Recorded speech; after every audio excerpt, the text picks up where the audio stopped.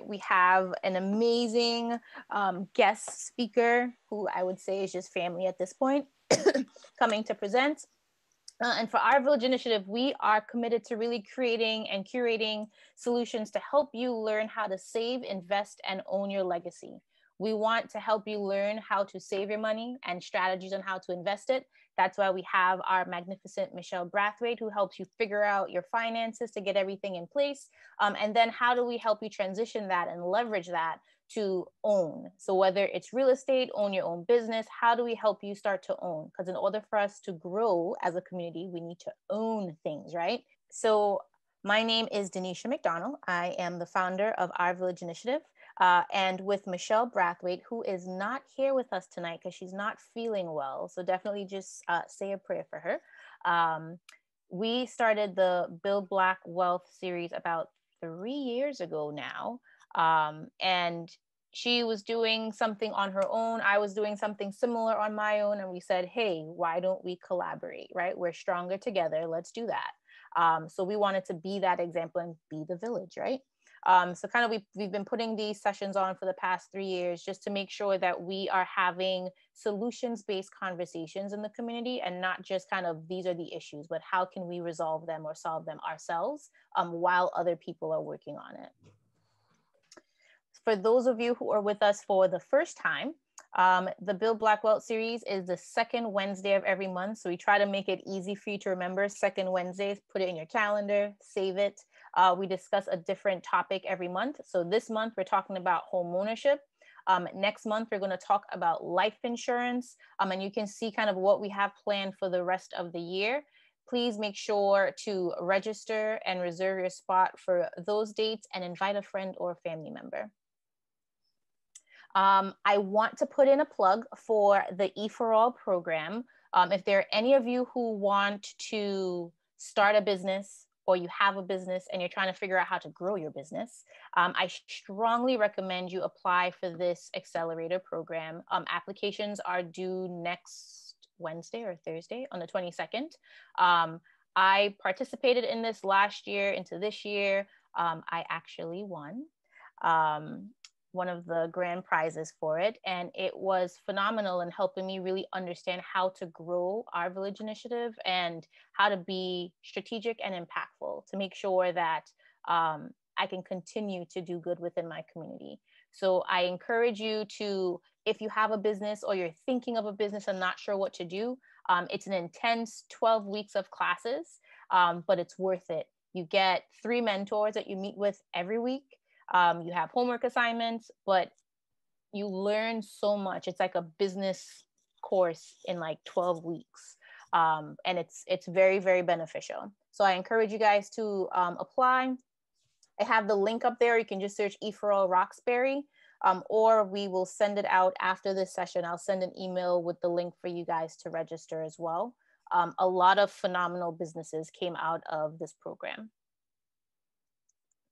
Our initiatives this year is to really increase our community and our village mindset. I believe strongly that we've gotten away from it, where we think of I, and me, and trying to see how we can start to really look out for each other and be intentional about the way we do things so that we can grow as a community and therefore grow as individuals. And then to increase our community savings and investing. So we have our savings challenge that's underway right now. If you're interested in joining that, send me an email and we can add you to that list. We're trying to see if as a collective, we can save over $250,000 together. We have over $200,000 pledged. We will see if people are committing to that and checking in with them to make sure that they are able to accomplish their goals. And then we want to continue to provide funding and programming to increase housing for our workforce. So we have a lot of partnerships with developers. So housing coming online in the next couple of years. We have Thumbprint Realty speaking tonight for, again, some more opportunities for people to really think seriously and intentionally about purchasing a home. It's one thing to say, I want to buy a house and take the class, but it's another thing to do all that's required so that a lender says yes, and they want to lend you money so you can purchase a home. And there's work that goes into that. So we want to make sure we line people up so that they are successful. So without further ado, we have Mr. Alex E. Edwards. He is the broker for Thumbprint Realty. And we are Massachusetts' most trusted brokerage. We are Black owned and operated. Proud of that, very proud of that. And Alex has been committed to the community, committed to really helping people build wealth and understand what their options are. Oops, hold on, sorry. For as long as I've known him. So without further ado, we have Mr. Alex E. Edwards. Oh, you're on mute. Thank you. All right. I'm happy to be here again. We're going to have a great night. So first thing first, I want to make sure everyone could use the chat. So if you could use the chat and you want to make sure that Michelle's feeling great and get right back at it, I need you to drop a 7. Drop a 7 in the chat. Okay, I see these 7s. Okay, y'all like Michelle. I get it. All right, this is what I'm talking about. We can use the chat now, right? So every time you feel something, if I say something that you're like, man, I feel that, I need to see a 7. That's simple. I just need to see that 7. You say, man, Alex, you hit it right on the point. I love what you're saying. All I need is a 7. The more I know that I'm going your way, the more I could talk about that particular subject, right? But if I don't see 7s, I'm just gonna move on. All right. So I'm Alex E. Edwards. As Denisha said, I'm the principal broker of Thumbprint Realty. And this is my picture. I was in fourth grade, and look at that, the interest. Houses. I wanted to design cars, but I can't draw. So that didn't happen. But it's something amazing about when you write something down. When you write something down, it turns into reality, right? So if we're not writing our goals down, if we're not putting something together and saying, okay, let me write this down because I'm serious and I don't want to lie to myself, it will not happen. I wrote this down in 4th grade, right? Everyone said Thumbprint Realty is the all Black brokerage in Boston, but it's in New England. In hey, entire. Alex, do you mind if I stop you just for a quick moment? I think we were so excited to have you on that we forgot to ask everyone if they could take a brief moment and please make sure that you are sharing this on your Facebook, because we are live on Facebook right now. If you were to go to Our Village Initiative on Facebook and just take 1 minute, 60 seconds, go to Our Village Initiative and share this onto your wall. That way, the information you guys are getting tonight, you'll be able to share with all of your friends and family. Yes, like George just put in the chat, please like us on Facebook. You will get all of our updates, different flyers, different resources, and reminders for our resource nights every second Wednesday of the month. Please just take 60 seconds, go on over to our Facebook page. Please make sure you like and share tonight's video so that this information can be shared with your friends and family. Thank you so much for that. And sorry for interrupting you, Mr. Edwards, but you can continue. No, not at all. I appreciate that. As more people could drop 7s on Facebook. So I appreciate that. Thank you so much for looking out for us. So let's get into the mindset, right? Let's get into the mindset of really taking care of us, yourself. If you can't take care of yourself, you can't help anyone else. So make sure we writing these things down and making sure we are committed to the words we put on the paper, right? When someone does something to you, you upset, you get mad, you might cuss them out. But when you do something to yourself or fail, or don't write something down or don't complete your goal, what do? Do you go in the mirror and yell at yourself? So you have to hold yourself accountable as well, right? Write things down. Let's go. All right, why are we here? Home ownership. Why is it important? security, right?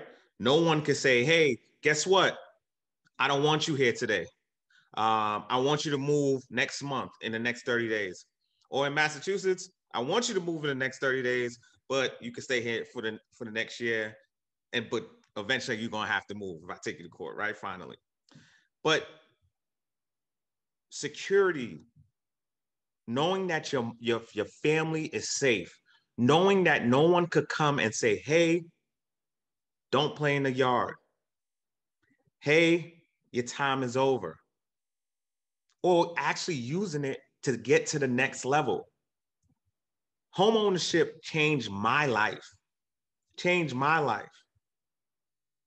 I know a lot of you heard my story at 20 years old about my first investment property, and I never looked back. If I didn't do that, I would still probably be working at the bank. Thumbprint won't be alive, right? So home ownership gave me a chance to jump and say, all right, corporate America, you're not for me. I am going to start my own business at 23. I'm going to quit my job, and it is what it is. I will figure it out. But I did this on real estate's back. On real estate's back. It's all because of real estate.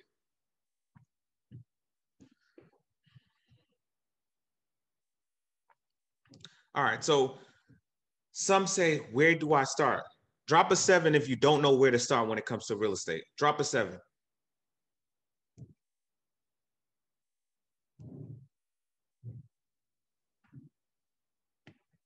Okay. Okay. I see. I like this. I like this. 7 is my favorite number too. So, all right. So we don't know where to start, right? We don't understand real estate. Everyone say, go buy real estate. But we don't understand how to buy real estate. Where do I start? Do I go to the bank first? Do I go see Thumbprint Realty first? Where do I go, right? And then I don't even know what I'm putting down, right? I don't even know. So drop a 7 if you think you have to put down 20%. Right? And so now I have poor credit.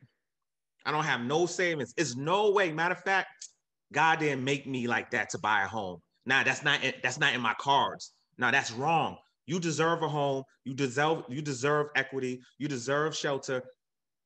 We just gonna teach you how to get there, right? We're gonna teach you how to fix your credit. We're gonna teach you how to save because it's actually easier. It's actually easy. It's not hard. Buying homes is not hard. Going to college, getting that degree, that's hard, right? Even probably getting that loan for school, hard, right? But buying a home isn't hard.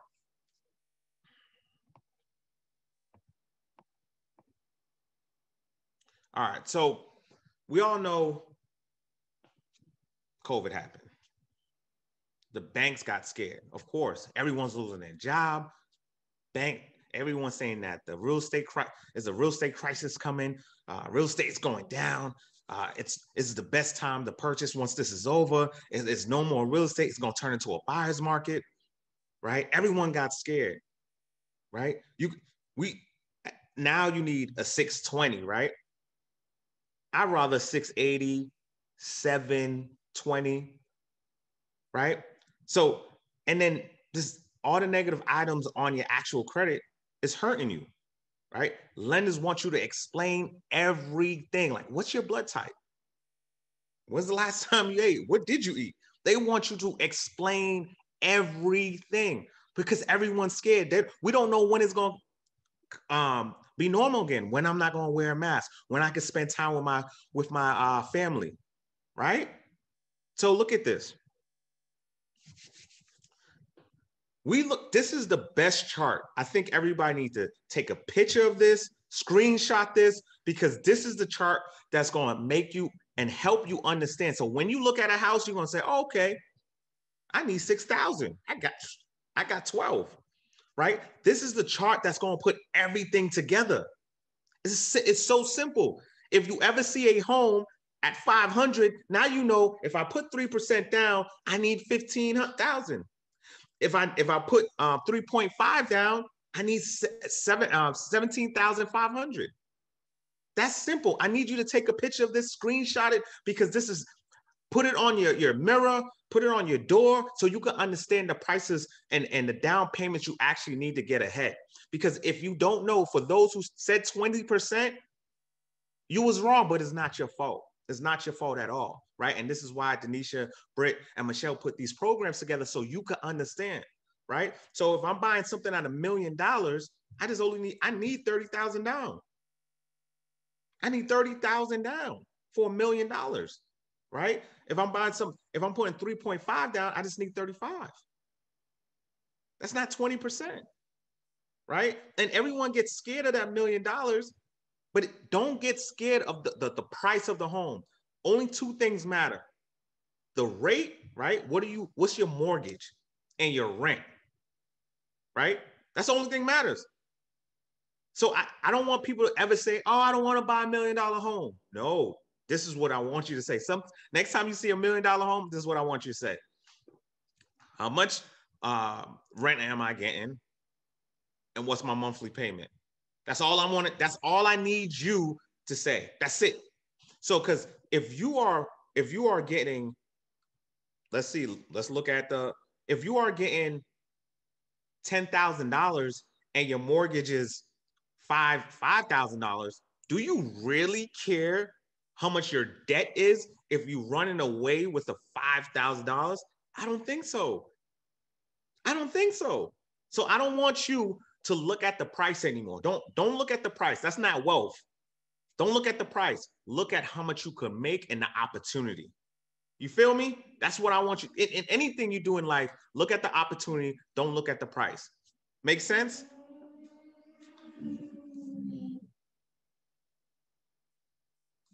So again, timelines, right? We said this. We're gonna write it down, right? Everyone, if you have if you have your phone, if you keep your notes in your phone, if you have a piece of paper, write it down. What's your saving timeline? If you're really serious about buying a home or going to the next level, I need you just to write it down. What is your savings timeline? Like today, I want us to do it today. I want us to be committed today. I want us to be committed right now. If I'm here speaking to you, I need you to be committed because I'm committed to you right now. So I need you to be committed to yourself, right? I just need a piece of paper, right? Or if you save it in your phone, but I need that. What's your saving timeline? All right. When are you going to improve your credit? What timeline is that? Is it going to take you 6 months? Is it going to take you 8 months? Is it going to take you a year? But I need you to put it on paper. If it's not on paper, it's not real. You lying to yourself. You're not committed to yourself. Put it on paper. That's what I'm talking about. Let's go. That's what I'm talking about. All right. Lease, end date. When is this stuff happening? Move-in date. When is the big move-in date? When am I coming to your home with a big Samsung TV? Put that date down. When am I giving you a TV and saying, I appreciate you for working with Thumbprint? What's that date? What's that date? Let's go. I love these dates. Denisha, you got a good group. Boss lady, you got a good group. I love these dates. These dates are coming in. Let's go. I love it. I love it. This is what I'm talking. Stay committed. And by the way, this is recorded, so we get these dates, right, Denisha? We got these dates. All right, great. Financial assistance program. Now, I just want to be honest with you.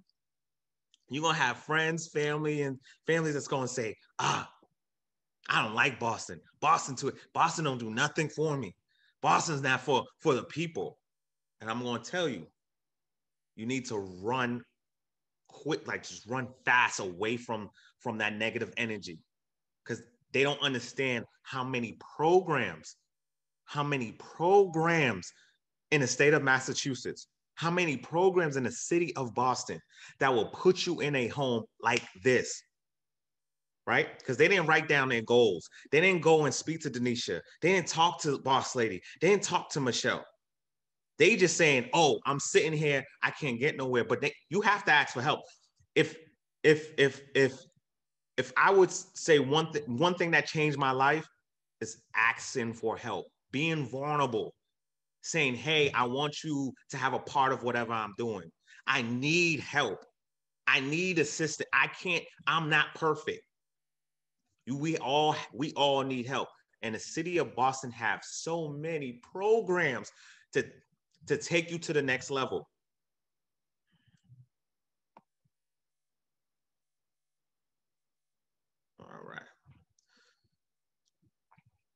All right. So first home needs to be your biggest home to make you the most money. Right? I'm about to say it. Some people are gonna get mad right now. Some people is going to get mad. If you could afford a 3-family or even a 4-family, but you decided to buy a single family, that's probably the biggest mistake you ever done. That's all I'm saying. The biggest mistake. Now, if you could only afford a condo, a single family, anything is better than renting as long as the numbers work.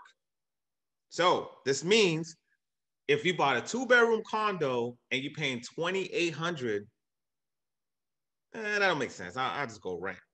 It kind of makes sense. I'll just save my money and go get the 2-family, right? If you can't afford it. This is if you can't afford it. Just hear me out. If you can't afford it. If you say, hey, I don't like people, so I'm going to get a single family, but I could afford a 4-family, you done made a mistake. You say you don't like people, but if you buy a 4-family, you could have enough FU money for your boss, right? You could change your career. You could start working for you faster so you don't see the people at work. Right? If you say you don't like people, right? So I would say this in the book I'm writing, Mortgage Before Marriage. I'm just trying that out. I would say this. My tenants paid for my wedding, but they wasn't invited because of the big home, because of the rent I was getting at the big home. Imagine if I went straight to single family. I couldn't tell Bank of America or Citizens Bank I'm not coming to work. I couldn't do that at 23. I couldn't jump into real estate and say, you know what, rent tenants, I need you to have my back. I couldn't do that. So we chase comfort instead of chasing being financially comfortable. We chasing this physical comfort. That's it. I just want to be physical comfort. I just want to be by myself. It doesn't. That first home got to be the biggest home and make you the most money. Let's go. I'm loving it.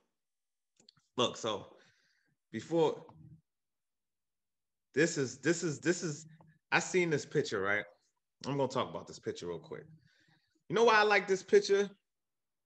Because I can't lie, I would wear that outfit. I can't lie. I would wear that outfit with no socks, right? My daughter, I'm okay with that. You could wear that, Callie, right? I'm a little mad. He looks like your cousin. He kind of looks like your cousin. Yo, I'm going bald. So I'm like, my man going bald too. I'm like, yo, I think Denisha's like joking with me. When I seen him, like she kind of said someone that looked like Alex E. Edwards. And I was like, oh, found it, right? So that's one. Love the picture, hands down. But Mortgage Before Marriage. Again, I might get some 7s, I might get some 0s. But I think it's extremely important. I think it's extremely important to love yourself first, to take care of your finances first, to rock with your mortgage first before you rock with anybody else. My opinion. If I'm not financially secure, why I'm going to jump into a relationship, a marriage, and maybe mess Joanna up, right? That doesn't make sense. I can't add nothing. If Joanna's moving forward financially, what can I do? I'm just holding her back. I can't jump on along with her. My credit's bad. I can't put in no money. I don't got no money. I don't make enough income. I can't do nothing. Right? Let me ask y'all a question. I want to ask everyone a question. Which one will come first? $1 million or falling in love? Would you win $1 million or would you fall in love first? Most likely in life. If you think you would win $1 million before falling in love, I want a 0. I want 0 in the chat. If you think you will fall in love before $1 million, you will fall in love before you win $1 million, I need a 7.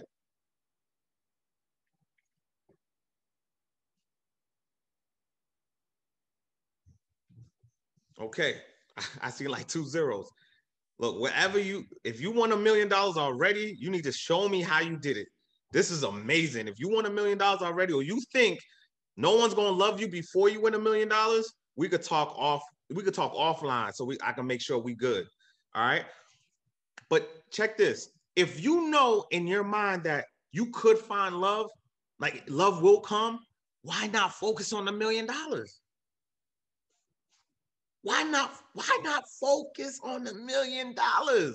Right? I don't know about you, but I want my wife to want me. I don't want my wife to need me. Right? I don't know about you. I want people to want me, not need me. If everyone need me, that means they can't do nothing for me. I can only do for them, right? And if I need them, that means, look, I can't do nothing for them because I need them. So I want everyone around me, boss lady, Michelle, Denise, I want them to want to work with me, not need to work with me. I want my wife to want me, not need me. So if you both on the same level, we talk about homes, counting roofs. We are having a blast. See, people get divorced. The second most reason why, finances. We talk finances. So why not take care of your finance before you jump in a relationship so your love could be better? Right? Come on, let's be serious. Making love with your bills paid is much better making love broke. We all know. I think it's mentally it's kind of there. Like I don't have nothing to worry about. I could relax with my woman. I could take her out. I don't have to worry about, man, damn, I gotta get gas, but I don't got no money. I can't take it nowhere. Man, Root Chris is way too expensive. I can't take it there. We don't want to think about that. So we have to do the right things so we could be in position. That makes sense? All right. All right. It's a family affair. Buy together. I love this. Look, when I bought my home, I was so excited. I moved out right away. Like my mom, I felt like she went to work, and when she came home, I was gone. Right? I was just excited to leave to be on my own. Then I started getting lonely. I'm like, man, no one's ever at my house. Everyone's working. And now I can't talk about mortgages with my friends. They don't know nothing about it, or my family. It's like, damn, what do I do? So I was like, I'm going back home. So I rented out my floors. I went right back home. Mama, I'm back, right? And so now, Mama's not charging Alex a lot of money, right? So, but now I had an opportunity to build, right? And now, as I get older, friends are buying homes. Everyone's buying homes now. We talking, and everyone's it's cool to buy a home, right? We ain't talking about Jordans anymore. We ain't talking about women no more. Like, yo, what rate did you get? You got that rate? That's crazy, bro. That's crazy. I need to refinance, right? And that's the cool conversations that we need to have, right? See, what I did wrong, I tell you what I did wrong. Yes, Alex, it was go wrong sometimes, a lot of times. But what I did wrong is when I first started, I didn't bring my family with me right away. I didn't know what I was getting myself into, but I should have been way more vocal. I should have brought them to meetings with me. I should have did more, right? But I'm catching up now. I'm doing that now, right? So it could turn into a family affair. If we all own homes, imagine I'm going to Britt, let me hold 20. Denisha, let me hold 20. And we're going back and forth. That's buying power. That's buying power. I'm going to tell you another secret about real estate. This is why real estate is amazing. I'm going to tell you something. I bought my home the first floor had 1 bedroom, 1 bath. The top floor had 5 bedrooms, 1 bath. Today, the top floor has 5 bedrooms, 1 bath. The first floor has 4 bedrooms and 3 baths, right? So I'm collecting more rent, making way more money. Guess what? My mortgage is the same. The more money I make, the mortgage stays the same. You understand that? The more money I make, my mortgage company will say, hey, Alex, your rent is extremely high. You're making real good money. You think we can renegotiate? No, that's not happening. That's not happening, right? So I keep asking myself, why more people aren't buying? Why? Right? You get a raise. Now you have a friend that said, no, I don't want to raise because Metro Housing is going to raise my portion of the rent. We have that friend that says that, right? But if you're the landlord, you can make all the money you want. The mortgage company is not calling you. This real estate game is the game you need to be in. So you don't have to make it a career, right? You don't have to make it a career, but make it a stepping stone, saying, hey, I'm getting real estate so I can. See that? I'm getting real estate so I could. I'm getting real estate because I want to be some. So I'm not telling you, don't jump into real estate and that's all you do. You jump into real estate so you could be an actor if you wanted to, be a lawyer, create your own business. That's why you jump into real estate, so you can have the freedom, right? All right, let's go. Let's go. Playing craps now. All right, so FHA shuffle. So I know a lot of people saying, oh, I hate FHA.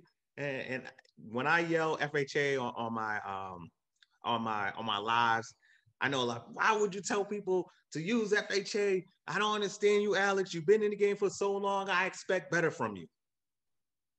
I'm like, hey, Alex, I think I know where you're about to go. I'm sorry, but I did want to throw in, just before you did, a question that was asked in the chat. And for all of you out there that have questions, please make sure to put them into the chat so we can address them. So a question that popped up, which I think you're about to go in this direction, was what programs offer the 3 to 3.5% down payment in Massachusetts? Okay. Yep. So obviously FHA is one. Thank you, Britt. All right. FHA is one, right? But we all hear about this PMI, private mortgage insurance, where everyone is such an, oh, don't do it. You have to pay PMI. So the thing about FHA and other programs, right? You could get like let's go to the one. Let's go with the one, right? Better rate, no PMI. You have to live there. You have to live there. I buy FHA. I'm excited. I do have PMI. I'm putting down my 3.5. In 6 months, I'm going to refinance. In another year, I could move because I'm not locked up to that program. So I'm going to move, right? Guess what I'm going to do? I'm going to put 3.5 down again. 6 months, I'm going to refinance. Guess what I'm going to do? I'm going to move. I'm going to put 3.5 down again. In 6 months, guess what I'm going to do? Then I'm going to meet Joanna, in the past and say, sweetheart, you want to get married? Let me see your closing papers. You close? All right, do the same thing I did, and we good. That's the FHA. You're not putting 20% down. You're not putting 10% down. You're constantly putting 3.5 down. A lot of people think once you buy an FHA loan, once you use an FHA loan, you could never use it again. And that's false. You could this is the easiest way so you don't have to put down 20%. This is the easiest way, right? So we're going to refinance out of FHA, go into a conventional. Now, conventional, you don't have to live there. We're going to refinance, go into conventional, and move on. That's the plan. I lived in my basement for years. I'm chilling. I don't have no kids. I don't have a wife. I don't have a girlfriend. I'm doing what I have to do. Take care of Alex first, right? So that's the FHA shuffle. A lot of people, again, believe that you could use FHA one time, right? So that's why I keep telling people, if you are in the business where you want to constantly buy homes, FHA is not a bad program. It isn't a bad program, right? Now, if I say, yep. From social media, just so we're on Facebook and we're on Instagram live, but from Instagram, they asked if you could repeat the FHA shuffle. Okay. All right, great. All right. So this is what we're going to do. I'm going to buy a home, right? I'm going to buy a home, FHA, 3.5 down. I'm going to put it down. I'm going to get excited. I'm going to buy a 3-family first, or even a 2-family. I'm not going to go with a single, but I want to buy a 3-family first, right? What I'm going to do, I'm going to live there for about a year, but in 6 months, I'm going to refinance, get out of, stop paying PMI. As long as I have equity, we got to keep 25% in the house, right? As long as I buy great, I didn't over leverage myself, meaning I bought a home at 900 grand, but it's worth 7. I'm not talking about that. All right. So I'm going to refinance. Once I refinance in a year, you know what? I'm going to go home shopping again. I'm going to move, because you can move out of a conventional loan, and then I'm going to buy another FHA home. That's all I'm going to do. That's all I'm going to do. So if you have children, you know, please teach them this ASAP. You have young teenagers, you have young adults in your home. Parents, let them stay in your home. As long as they buying homes, why push them out? Doesn't make sense. Doesn't make sense. All right. NACA. See, the niches is hitting right back and back. It's a lot. NACA, they be like, Alex, why are you talking about NACA? I'll be ducking. I'm like, whoa. See, NACA, it's always pros and cons to everything. Like every mortgage is not, it's not for everyone, right? Like, just let's be honest. See, and this is the sad thing about real estate. And this is why I love, again, organizations like this that Michelle, Britt, and Denisha run. Because look, Bank of America, you walk into Bank of America right now, I promise you, Bank of America is not going to tell you, yeah, I know you want a mortgage, but we don't have the best rates. I promise you that's not going to happen. I promise you, you walk into Citizen Bank today and Citizen Bank tells you, you know what, I know you don't qualify for the one, but you qualify for FHA and we don't have the best rates, so you should go somewhere else. I promise this is not going to happen, people. This is not going to happen. That's why organizations like this is like, all right, okay, tell me about your income, tell me about your credit. I'm going to push you in the right direction. That's why we start the 90-day challenge, to push you in the right direction, right? So NACA, this is why I love NACA. Now, I'm going to say the bad about NACA first. NACA has a high turnover. I think they overwork their employees. I just think they could be a lot better, but it's not organized. They don't have like a Denisha in the mix to really organize everything and get everything like running in the right direction. They take forever. They're tedious. And it's like you have to meet with them once a month to even kind of get this pre-approval. It's just a long process, right?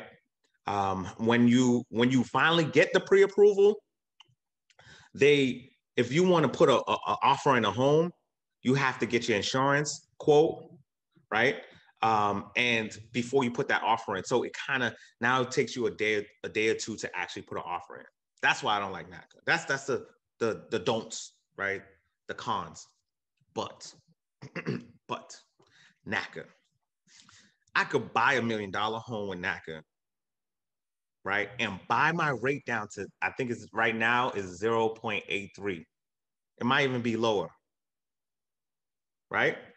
With NACA, you do have to stay in the house, right? I could buy a 4-family home and buy my rate down to 0.083. No other program. No. You're not getting that from nobody else. Citizen Bank won't tell you that. Bank of America won't tell you that, right?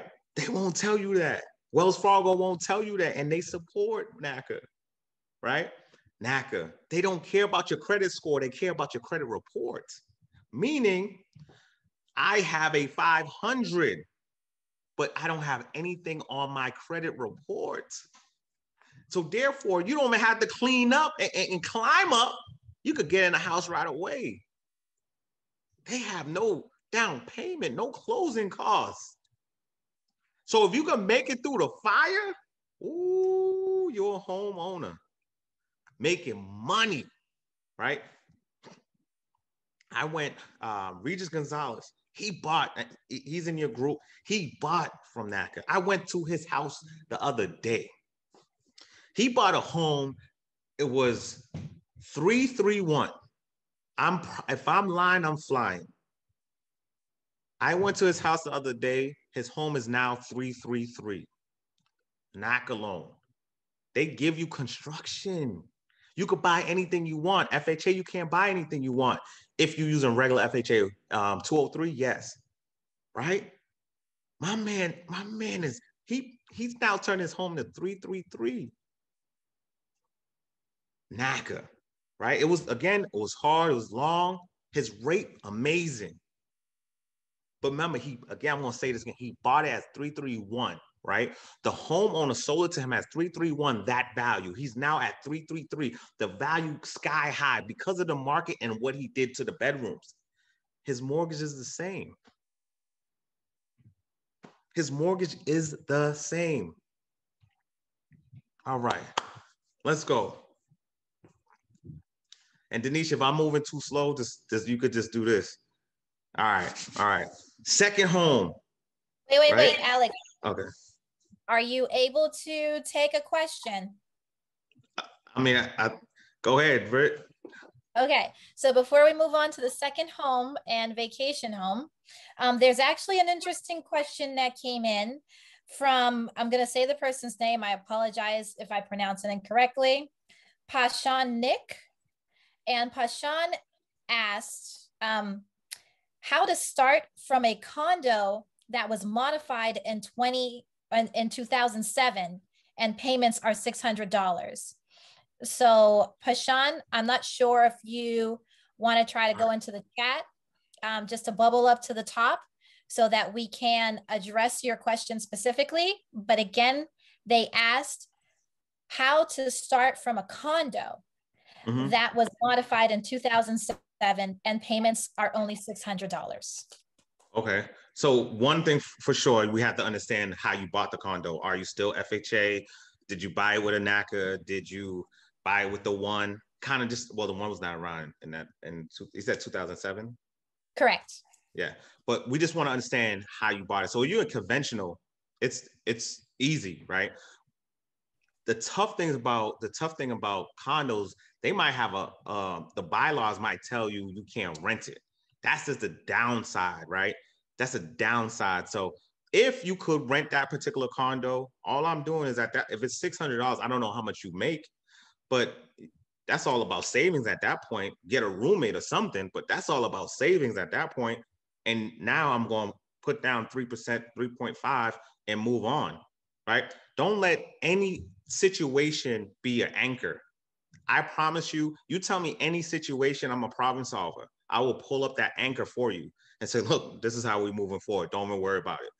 Because believe it or not, you don't know what someone's going through until you know what someone's going through, right? So with that condo, bro, let's come up with a plan. You can get with Denisha, you can get with Britt and Michelle. Come up with a plan. We put it together and we'll show you how to move forward.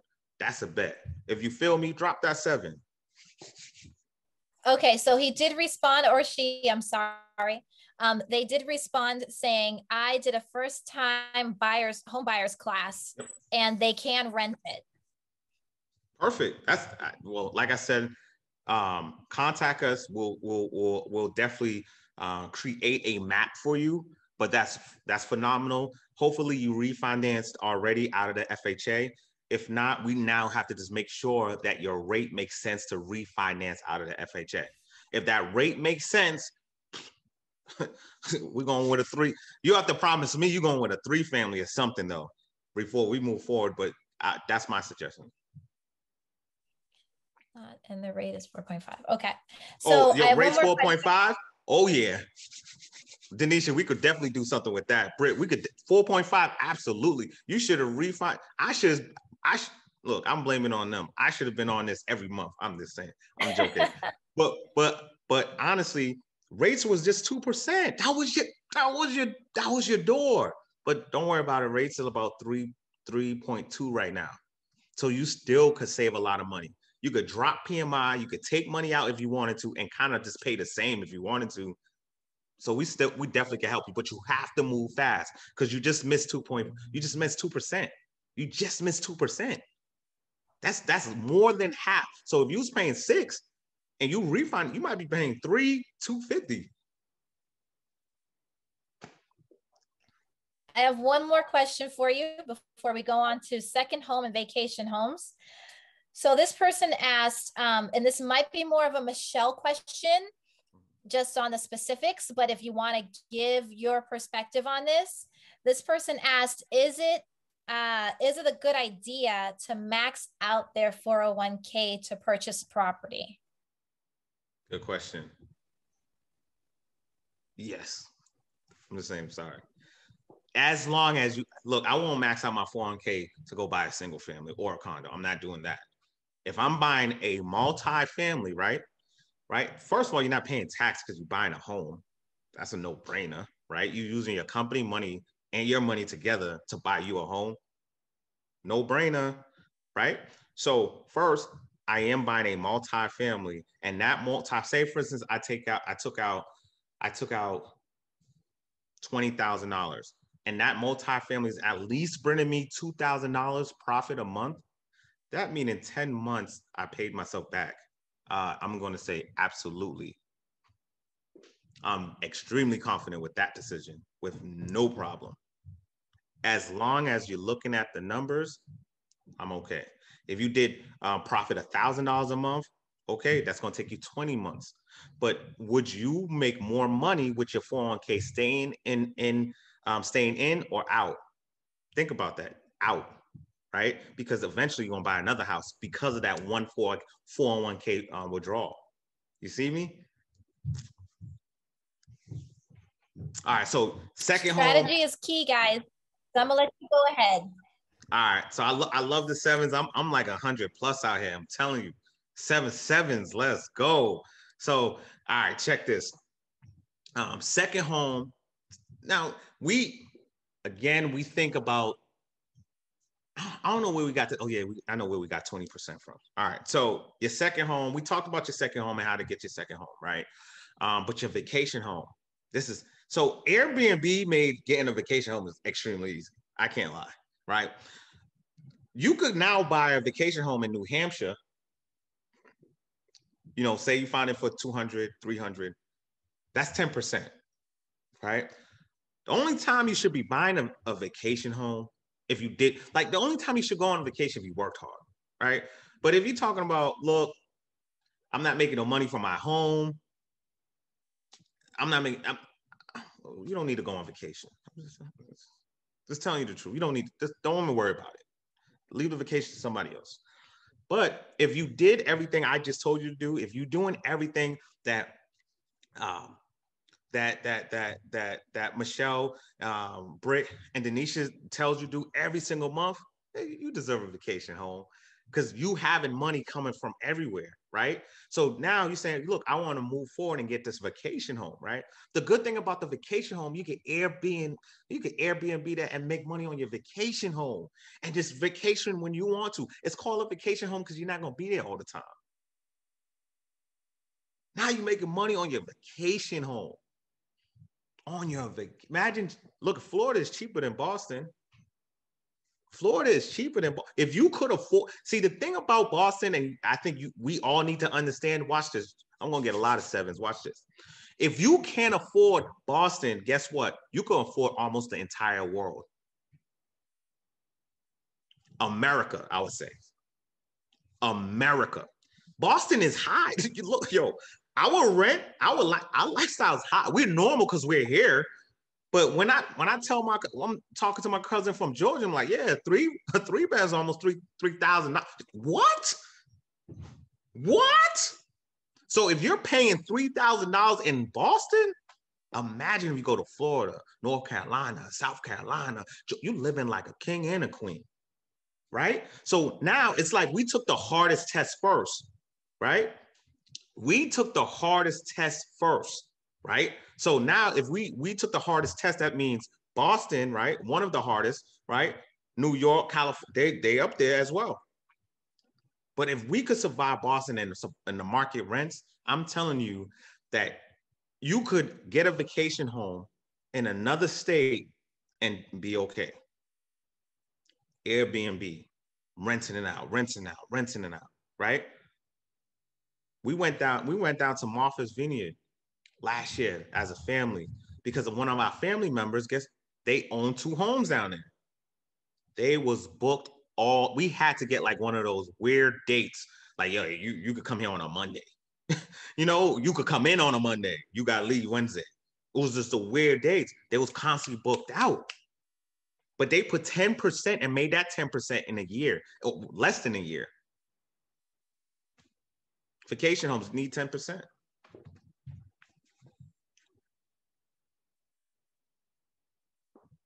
All right, so this is why we're here, right? So we're not stupid. We see what's going on in the world. And to the fellas, I'm talking to the fellas right now.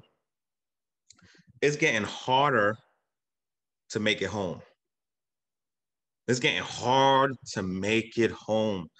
To leave your family and say, I'll be back. You don't know if you're going to be back. It's getting harder to do that, right? Look, we definitely, not only the fellas now, all of us need to come together. It's easier to buy big commercial buildings than buying a single family. Yeah, wait, because the bank's looking at you like, wait, you're buying a single family. I'm only dependent on your income. So that means I'm only either dependent on your boss or your business for you to pay. If you buy a unit, 42 units, they're like, this person gonna pay. I mean, they got 42 units, it's already rented out, they gonna pay. They got good credit, they got a down payment, just give it to them. They're going to pay. See that? It's easier to get 42 units than a single family. Right? So, but now you say, well, I don't have the money. Come together. Come together. I got friends that are doing the same thing I'm doing. I have relatives that are doing the same thing I'm doing. Some of us didn't come together yet. I'm calling me a fool, and I'm calling that person a fool too. Because we could be much bigger together. If everyone comes to, imagine this. Everyone here dropped in 10,000. Lawyers was involved. Everyone's involved to make sure your investment's safe. Let's be serious. What are you buying? Something big? You're not buying nothing small. You're buying something that's going to send your kids start a business, right? You're going to buy something big. Imagine this now. You're in Boston with only $10,000 talking about you about to go buy a house. You're a joke. It's not going to happen unless you get programs and you get grants and stuff like that, right? But if you come together, you're buying a block. No one could stop you. That's the idea, just come together. And again, I have to lead by example, right? Denisha has to lead by example. We have to lead by example. We have to do something so big that inspires all of you to come together and make some money. Right? We're gonna put that on our shoulders. Once we do it, now we say, all right, this is how you do it.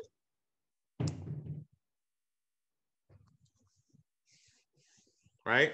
So again, sorry, go ahead. No, I'll just add in there. So you have your investment groups that you do with, there are different investment groups out there. You can invest with your friends and your family. There are also real estate investment trusts or REITs. So if you don't have people that you trust, you can go, even in Robinhood or on the stock market, they have investment trusts. So pretty much you're going to be part owner of, and it's like a very small percentage, right? Of shares of, let's say they own 1,000 units in the US. Then you have shares in that. So they pay you dividends on that every month or every quarter because you loaned them money or you invested in that trust. So you have people that you know, but if you don't want to do that, you can look for REITs and invest in those as well, so you get a return. Yeah, and the funny thing is, next month I'm speaking to I think the podcast is called Egg Investors, and it's 2 women that put together a trust, and I don't know what state they're in. I'm gonna be talking to them soon, and they just managing money, people's money around the world just to buy real estate. So that's what Denisha is talking about, right? If you don't have friends, investment groups or investment trusts, but you could get into real estate like this, all right? Lottery homes, Denisha's favorite. Lottery homes. Look, I can't lie to you. I want to be honest. There's loopholes in lottery homes. It's crazy how you could buy I remember when Denisha, you was selling this home, was on Glenway. And at the time, it's a multi-family, 2-family. And it was like, well, this is a lottery home. And you can't get no more than $2,100 for this 2-bedroom. I'm like, $2,100? That's a good deal still, no matter what. $2,100, I promise you, I'll never raise my rent more than $2,100 because my mortgage is almost nothing. That's almost paying my mortgage. Why would I raise my rent? Don't need to, right? The good thing about lottery homes, you get into a lottery home and you win $1 million. You win $1 million the next day, they can't kick you out. So, or your income goes up dramatically. Again, this is not Metro housing. This is not Boston housing. Your income goes up right away. Your mortgage don't change.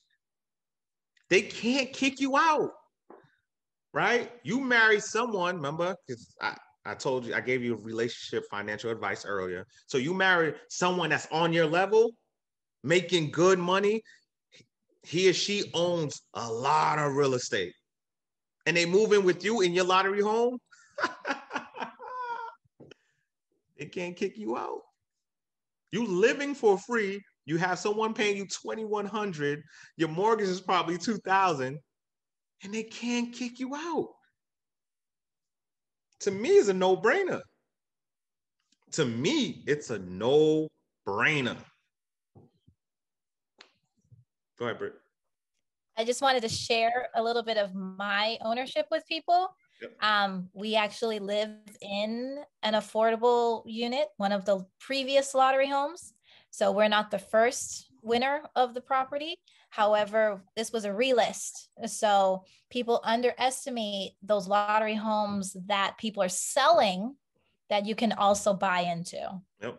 And we ain't gonna talk about your money, but she make a little extra. I'm just saying. And no one could kick her out. So we have just look, sometimes just meet success where you're at. Sometimes it's meet wealth where you're at. Just meet halfway. Just like, you know what? Today, wealth, I'm gonna meet you halfway. I'm gonna buy this lottery home. I'm gonna make a lot of money from it after I purchase it. I'm gonna get a raise. I'm gonna start a business. I'm gonna rent each room out. Whatever you're gonna do, meet wealth halfway. But don't ever say, I'm just not ready yet. That's bull crap. That's bull crap. I'm just not ready yet. That's bull crap. Meet wealth halfway. You deserve it. You deserve it. All right. So Mass Save. Look, Mass Save, you need to jump in Mass Save ASAP. If you own a home, just call them. If they can't help you, at least you're gonna get free bulbs. You're gonna get a lot of free stuff. But the good thing about Mass Save, if you need furnaces, if you need new windows and stuff like that, it's a great program. Some 0% interest. It's a no-brainer. Again, another thing added and brought to you by Massachusetts, right? The Home Depot Pro account. Look, if you're doing any renovations, please, before you do anything, please sign up to the Home Depot Pro account, right? And make sure you pay for the material, right? If you pay for the material and you use your pro account, I know, I'm sorry if contractors is on contractors right now. I'm like, yo, hey, bro, I ain't giving you a 7 for this one. You taking money out my pocket. I get it. I apologize.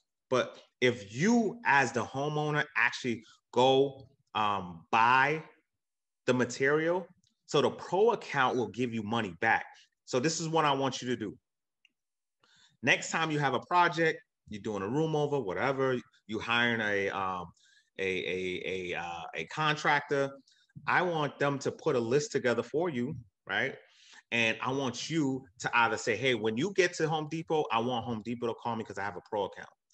Once Home Depot call you, I want you to make sure and say this, hey, did you put my material in the bid room? Did you put my material into the bid room? Now, that person should say yes. When that person say yes, how much did I save?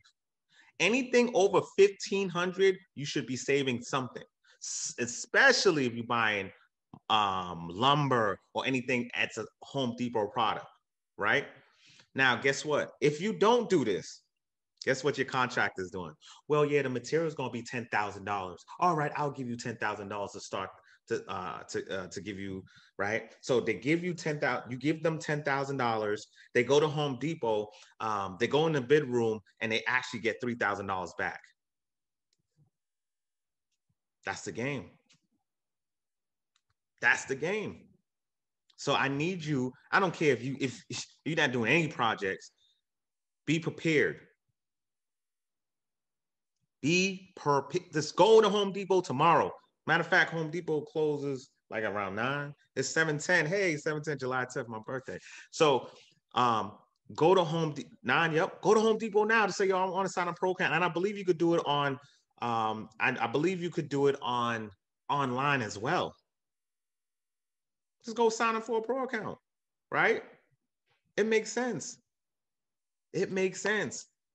Alex, you were requested to repeat what you might have said in reference to lottery homes.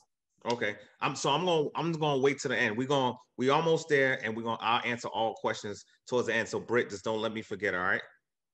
All right, great. Next, look, honestly, if you're buying material, check this. If you buy material and you have the money in your pocket, just swipe that credit card.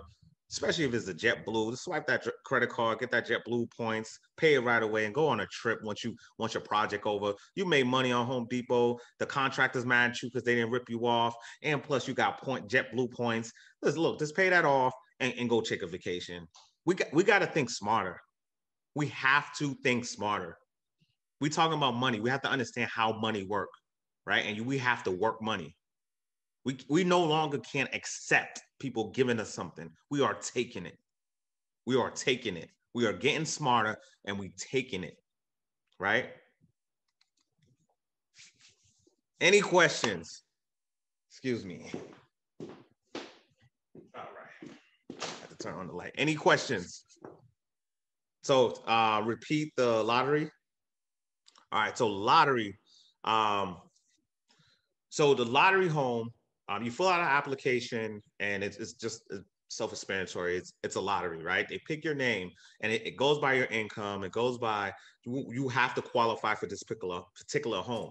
So you buy this home today, right? You're fresh out of college or this is your first home. You're not making a lot of money, whatever. You buy this home today, buy a multi, single, whatever. With lotteries, you qualify when you purchase. You don't have to keep qualifying, right? Like Section 8 or Boston Housing. You qualify when you purchase. So if you win $1 million, if you get married, if you make if your income go up, you are still paying the same exact thing. That's the loophole in the lottery. It's a good loophole because it makes sense. They can't kick you and push you out because you're doing better for yourself. So that is the actual, like, if you don't have nothing else and say, look, I'm going to rock with this lottery.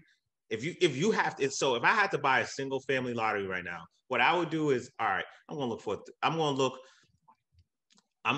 if I have kids, whatever, what's going on? I have to get this lottery. If it's just me, all right, I have this lottery home. I know for a fact that one, whoever I get married to, got to be on point because they about to walk into zero. Like they paying almost nothing, right? And with their income, we're not gonna get married right away. So with their income, right, we both gonna save up for a down payment so that person could buy a home while they live in this lottery home and pay almost nothing. So now we just stacking. I might get a raise or I might start a side hustle, right? Not even a side hustle, a side business. The lottery, like, you will not get pushed out or kicked out. So it makes sense.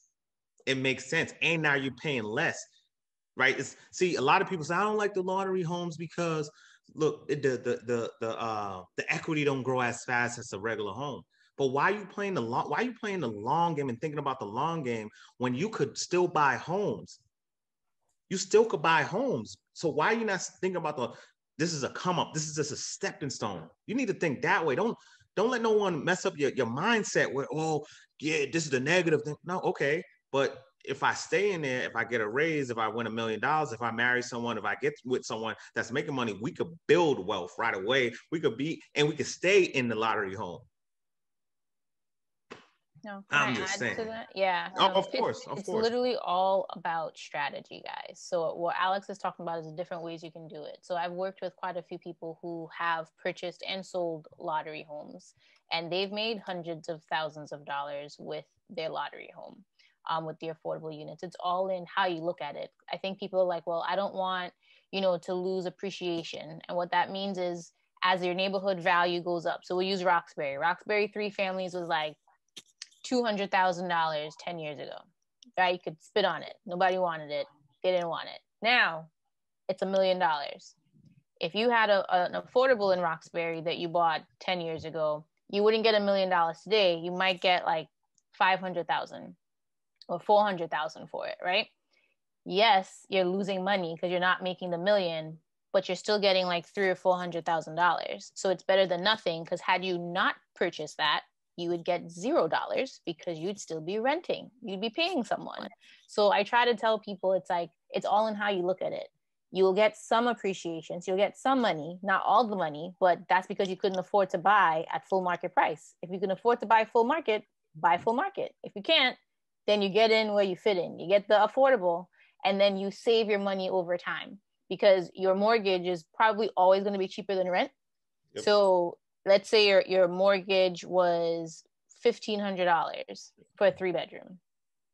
We all know that a 3-bedroom is like $2,800 to $3,000 now. So you're saving $1,500 every month. Save that $1,500 and invest it. That's how you kind of leverage the affordable units so that you're still building wealth and you still can get ahead, and not look at it like I'm losing all this money that you don't even have yet because you haven't purchased. So it's kind of trying to be strategic in how you're thinking and how you want to get to your road to success, so to speak. And Denisha, can you talk about some of the programs that you could use to buy these lottery homes?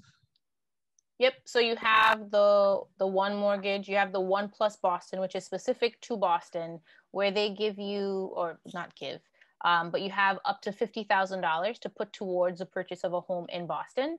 And what they do is some of that goes towards your down payment and your closing cost, and some of that goes towards buying down the interest rate. So we had a young lady last year purchased a 2-family in Boston, and her interest rate was 1.375. Phenomenal. I already told her you're never refinancing, like, because that rate's never coming back. Like, you're sticking with that forever. How old is she? 23. Ooh. 23. Yes. So and all she did was take Denisha's advice. That's all she said. Denisha, what do I do? Tell me.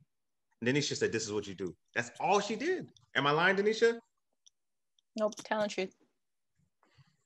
We had a plan. So it's like sitting down and figure out what the plan is for you. And she worked it, and she stayed on course. So she was able to buy where her interest rate, it's 1.375. It's almost like the price she paid for the house is how much she's going to spend on the house, because she's not going to get too much interest charged onto that, which is phenomenal. But it's really figuring out how you can make money off of, wherever you buy. I have someone else who they wanted to live in Boston. We figured out they couldn't live in Boston. They bought in Brockton 3-4 years ago. Now they have $100,000 worth of equity. They could sell their house and move back to Boston because they have $100,000. Wait, Denisha, hold on. You on the hot seat. You on the hot seat. I'm interviewing you. Sorry. I'm gonna interview you. You got to come back a little, because you left out a lot from the 23-year-old. Okay, right? sorry. Go ahead. You break down, because look, this was amazing, and this is why you and I'm never gonna say we're the only agents out here that know everything. No, I'm not saying that. But Denisha, mm-hmm. can you tell how you broke down the deal where they got money, right? Money to do construction. Woo-wee! At 1.7. Come, let's go. We can't say that on here, Alex. No. You. All right, cool. All I gotta say. You guys have to make sure you connect with Denisha so that you can create a strategic plan for success. Yes.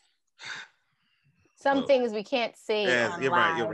Well, look, all I know is I came in. Denisha asked me to do something. I showed my support. Went through, did my what I had to do for that particular client, and we all won.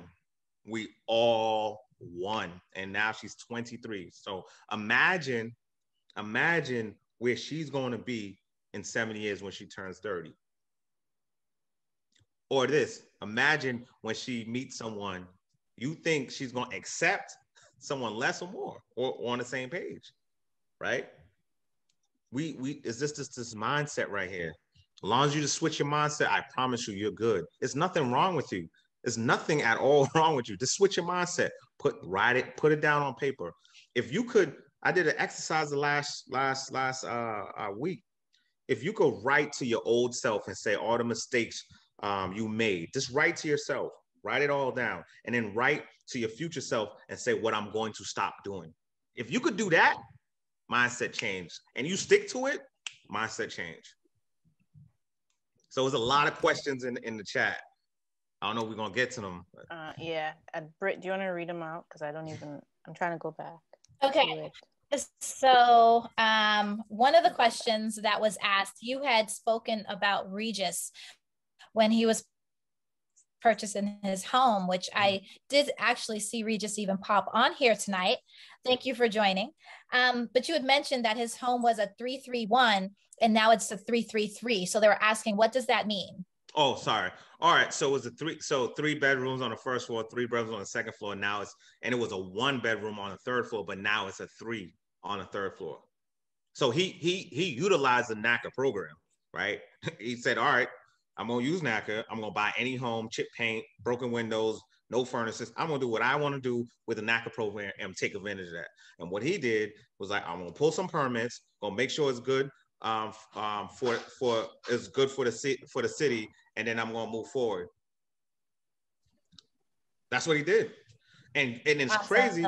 And it's crazy because my fault. I was wrong. He said it was 2 bedrooms on the first and second, and it was 1 on the third. That's even a better deal.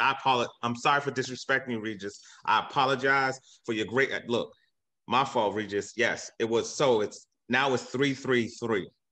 So he's making a lot more money. Guess what NACA cannot do? NACA cannot come back and say, you know what? You owe me some money. We need to renegotiate. Not gonna happen. This is smart. That was brilliant. And I don't mean to tell his business, but that's probably the last good 3-family deal in Dorchester. It was high 700s. He might be sitting almost half an acre in Dorchester. I mean, his man, it's crazy. It's crazy.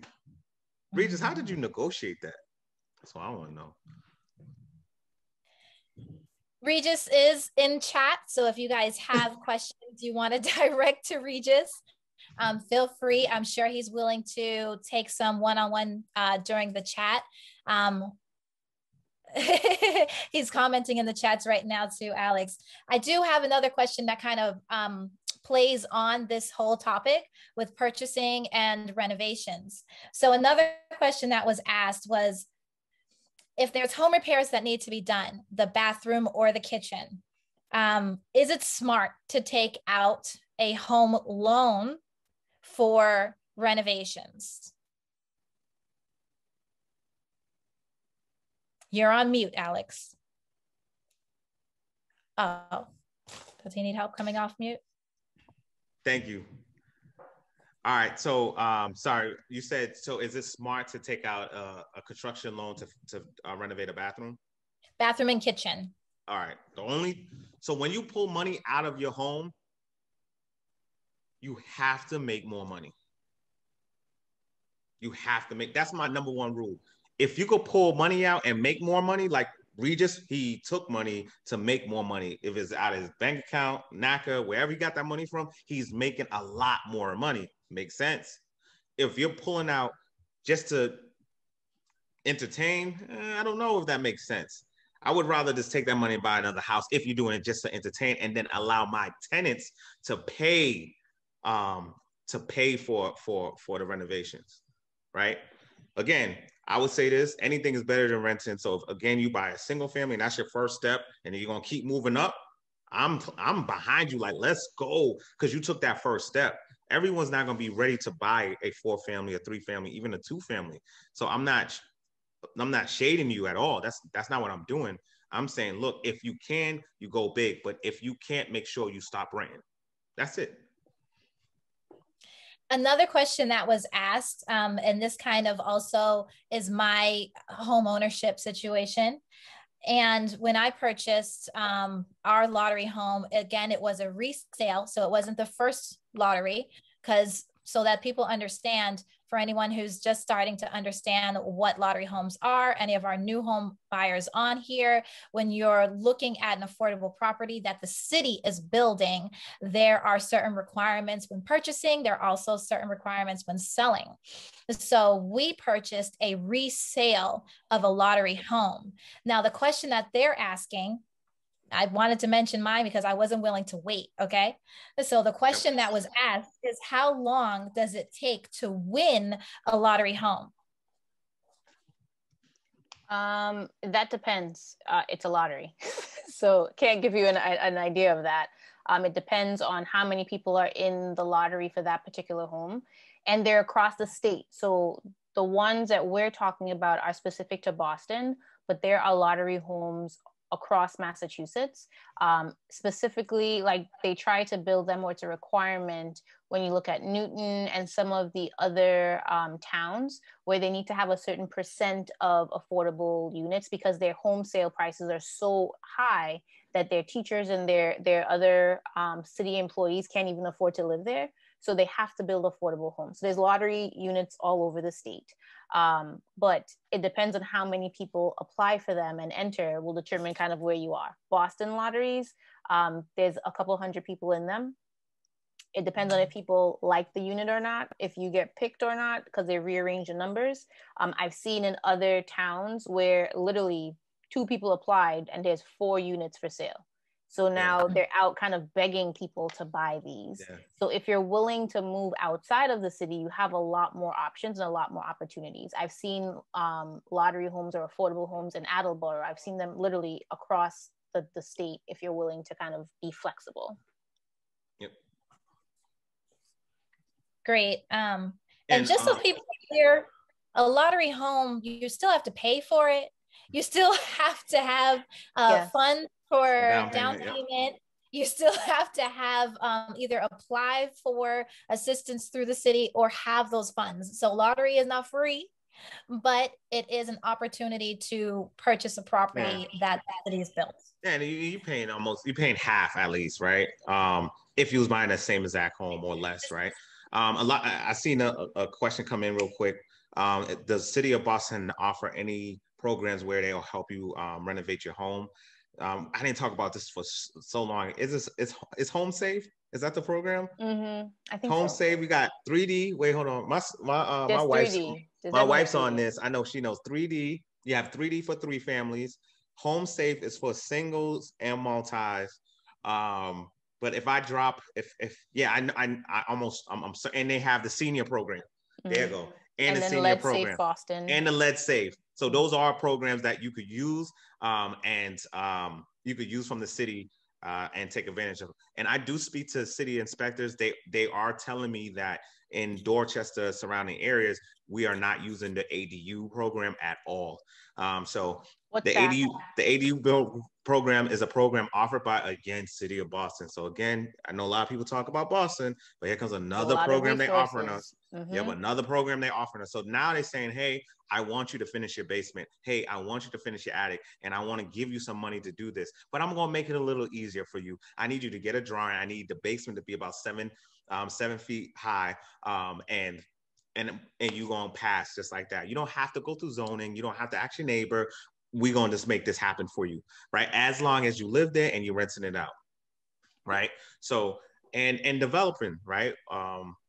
We developing right now. We developing 3 condos right now. Once we finish that particular development, and we developing something huge, maybe if it's still in the works, but once we finish that development, we now can talk to you and walk you through a development. So if you know someone that have land, right, or you have land on your property, all right, now we're gonna have a discussion to put a plan together to get money for you to renovate, right? So and renovate is easier than you think. As long as you get permits, you could refinance and get cash to renovate. That makes sense. As long as you have permits for that land, we could leverage the permits and get a loan from the bank so we could drop a house on it. That makes sense. I'm telling you, those 7s. Let's go. Let's go. Where it was. Joanna, if you could type in the chat all the programs, the city programs. I know you did it already, but someone just asked again. Here's an interesting question, which I think is fair, because there's a lot of programs out there that you do want to stay away from. There's a lot of ads out there that you want to stay away from. So someone actually typed in the chat multiple times.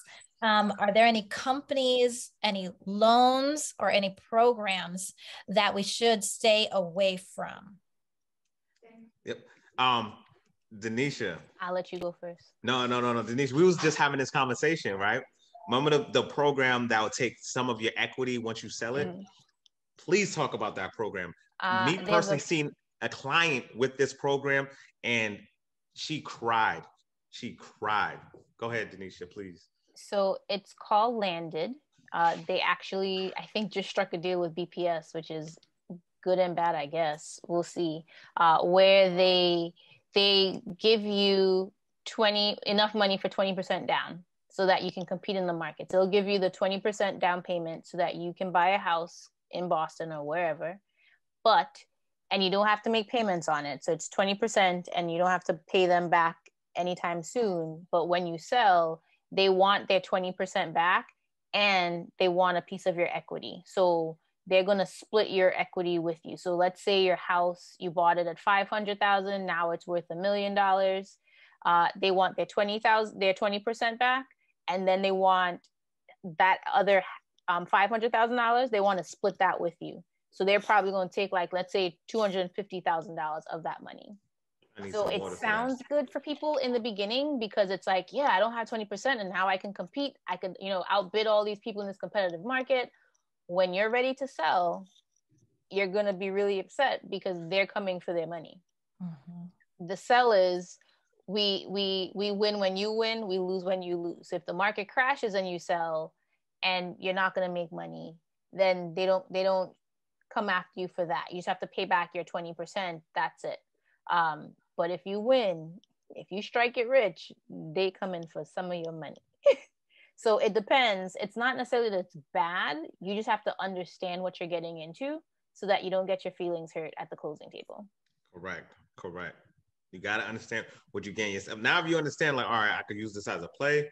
Go for it. Exactly. If that's a strategy, then it's all right. Because you're going to give up some equity, but that was how you got into real estate. You had to give up some equity to get into it. Do what you got to do. Understand. Because I've seen, there's a program in Boston that did the same thing, and I think they're getting sued right now. Yep. I seen that in the newspaper. And also with some of the program like Mass Saves, like Mass Housing, you have to pay that $15,000 back. There's a second mortgage, but again, use it to your advantage. So if you think you're not paying that back, read through everything and make sure it's for you. Just like FHA, you do have a PMI, right? Just like NACA, it's tedious. right? And you do got to live there, right? So you just have to make sure you read through everything, and you can be good. Make sure you understand it. Don't let them tell you. They explain it to you, and then you go read it and make sure you understand the fine print. Exactly. A program out there that I know a lot of people are looking for. People have reached out to me for that. They've rent to own. Everyone, yes. It is not a thing up north. I'll say, wipe it out your head. It's something that's popular down south. There's a company called Divvy that's trying to kind of move across the country and do that now, where they will buy the house for you, and then you rent it from them until you can buy it from them.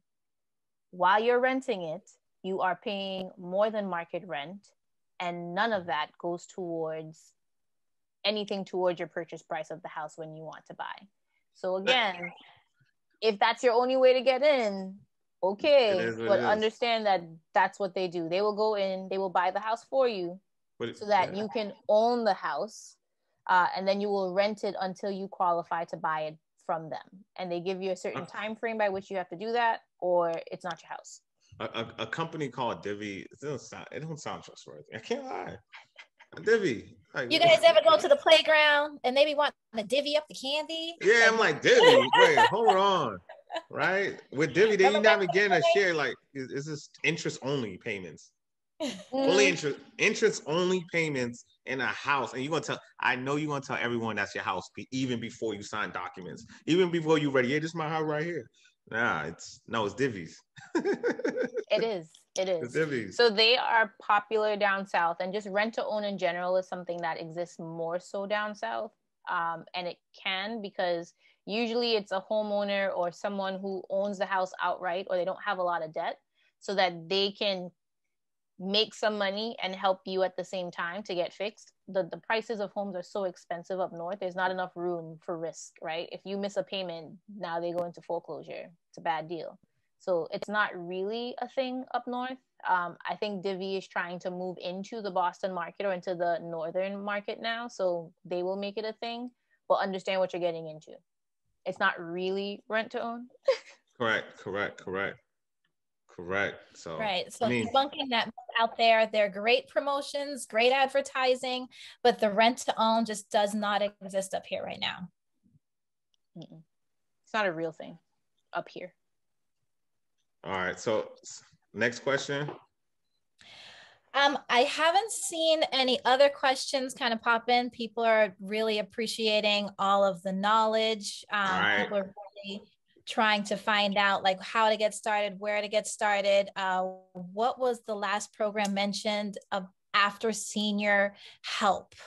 Joyner already sent that. Joyner put it in the chat. Thank you, Joe. All right, so check this. Let me see those sevens if you felt tonight. If you feel good and you feel like, all right, I know where to start. I'm less confused. I got some hacks. Next time I do a project, I'm going with pro account. Yes, contract gonna be mad at me and you. Like, let me see those sevens. Let me see those sevens. Let me see those sevens. Check this. You climbing up a mountain. You got a book bag on.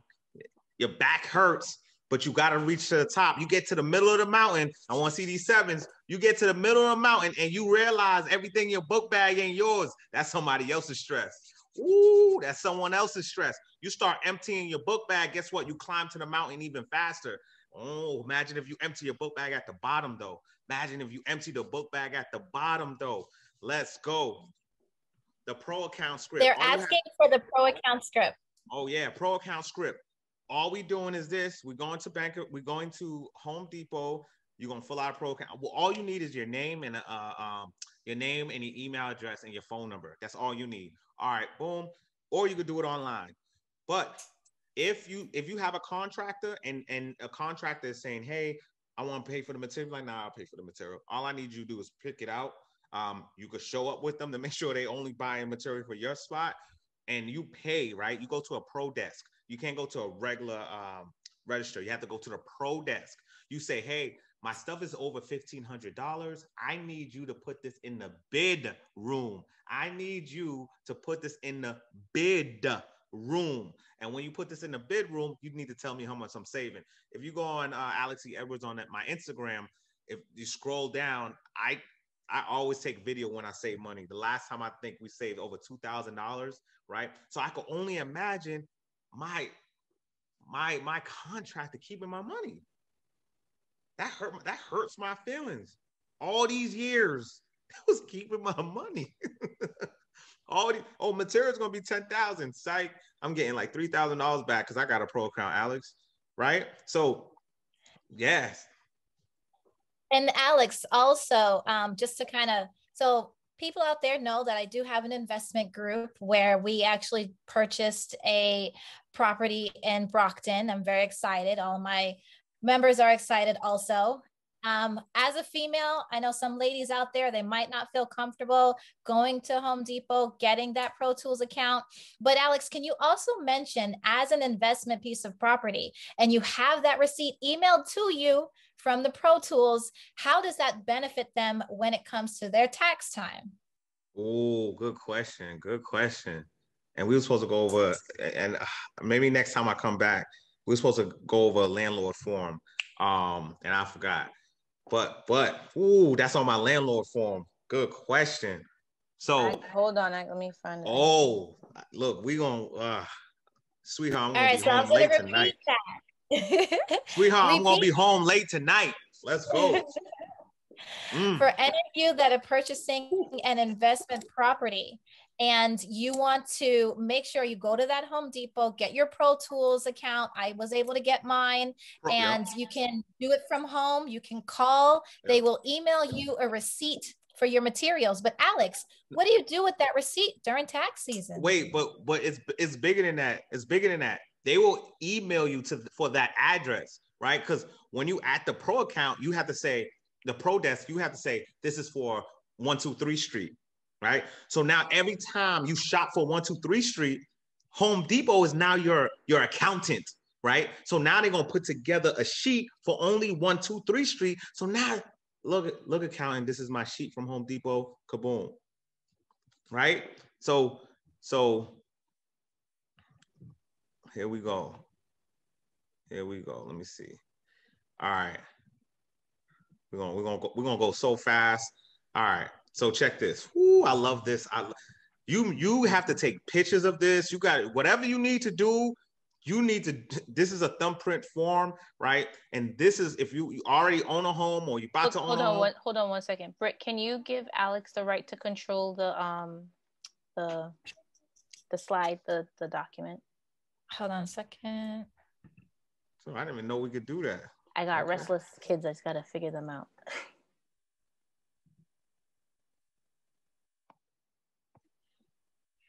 You should have access now. I don't think I can control her computer, your computer. I'm going to put it, let me see if I could attach the document in the chat, and then you can open it that way. They are losing their little minds. Okay.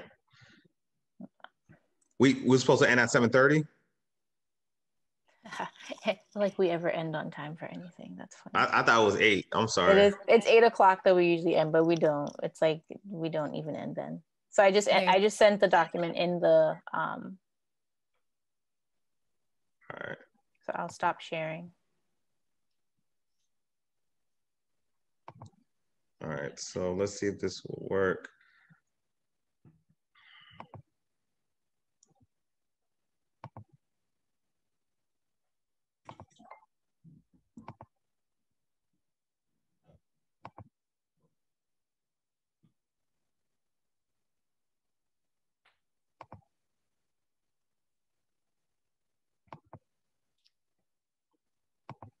So while you guys wait, Alex is just in the process of pulling up the landlord checklist that we have available for any of our second home or investment home or multifamily purchasers. This checklist is actually really great because it helps you stay on track with being a great landlord to all your tenants. I'm a strong believer of any great landlord also has great tenants. There's a great relationship between the two, and it keeps the whole process, the whole cycle of the home just kind of flowing very easily, very well. Okay, let me just download this again. Download this.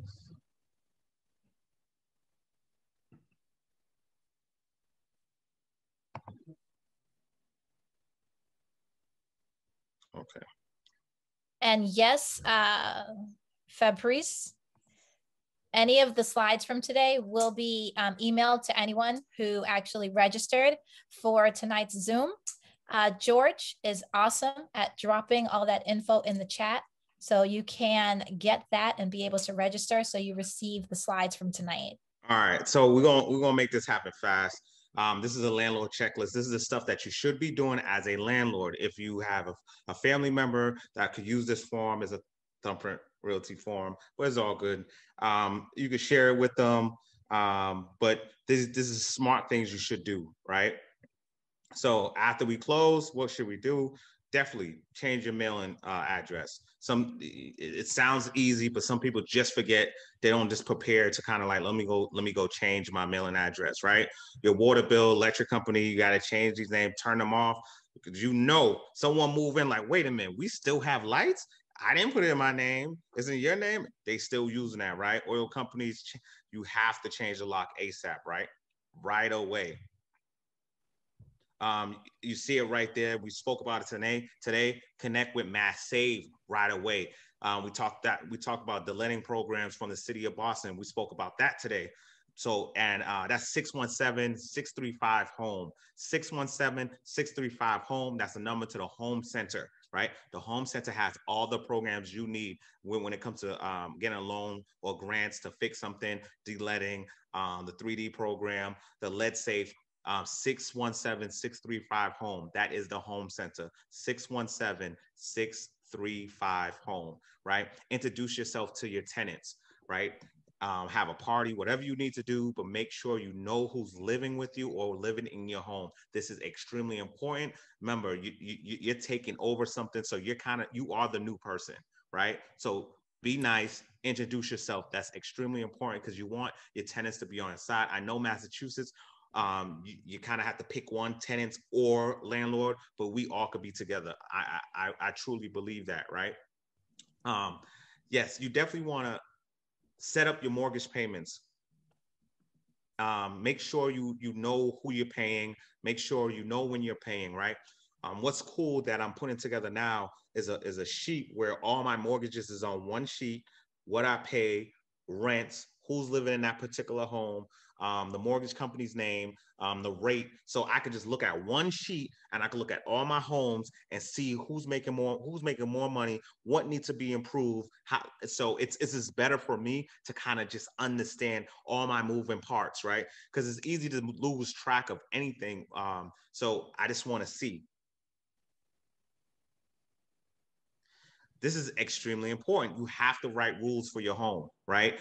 And it's not treating people like children, but you're just letting them know, I care about this home and I care about your safety. So let's make rules for the other person, for that person, for me as well. We just want to make sure that we put together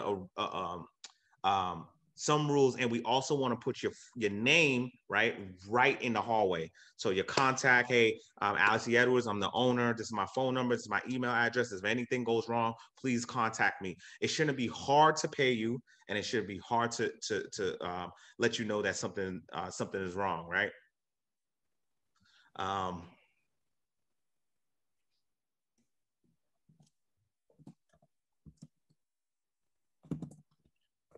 All right, so bills.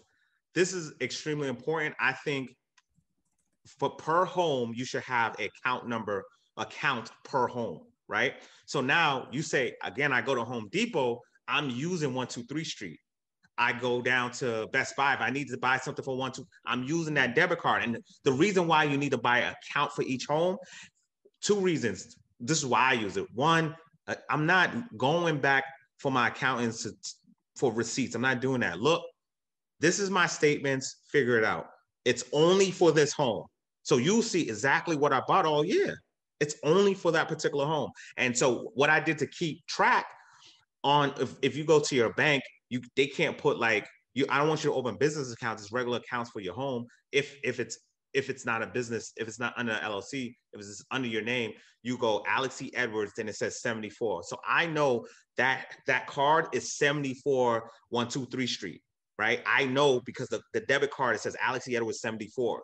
So now I know, and I identifying with that particular card, I know is that particular house. Does that make sense? If drop a 7 if that makes sense, or am I going too fast? You could drop a 0. So now I got my expenses good. I'm great. I've got my accountants. They happy. All right. I know what I'm paying. I got everything I got everything down pat. So what's another thing is point. I hate knocking Sunday. Hey, give me my rent. I don't like that. I can't. I don't like that. It's not, I'm not built like that, right? So I want you to deposit my rent. So you could use Zelle. I'll give you deposit slips. You could go to your nearest bank and it's deposit in my account. That's what so now I know. One, for you have a receipt. It's simple for you. So now you have a receipt. You can tell everybody how much you pay rent or when you do your taxes, right? And I'm not chasing you. Right? So that's extremely important to kind of divide your homes up into bank accounts. So you actually know what's going on financially all around when you do your taxes, and when you're getting paid and when you have to shop for certain things, right? So collect your rent, we kind of went over that. Security deposit, we know we have to put in a special account where you cannot touch it at all. And that's about it for there. Yep, we made that. We talked about make it easy for tenants to pay rent. We just went over that. Provide a bank account. We just went over that. Oh, the locks. Right. So locks, we have, oh, it's in my jacket. So it's special locks where only you can make a copy, right? You need an ID to make a copy of this lock. Why is this important? Because when I didn't have this lock, I'm seeing people just open up my door like, yo, oh, you coming in here? You want me to hold the door for you, Alex? I don't know who that person is, right? And again, is important to understand and keeping everybody safe, that everybody don't have your keys. Imagine if they lose the key, they just go down the street and make another one, right? So now you don't even know who has the keys to your home. So how I solved that problem, I went down to the locksmith on Adams Street, right? And I said, hey, I need this special key. No one can make a copy of this key unless they have this ID. All right, Alex, no problem. You know how many tenants call me and say, I went to Home Depot and I can't make a copy of the key.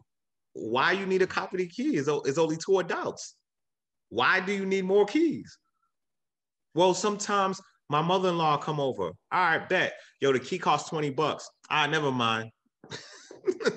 Right? And we have to make sure we get these key deposits, right? Say, hey, I'm going to give you 3 keys.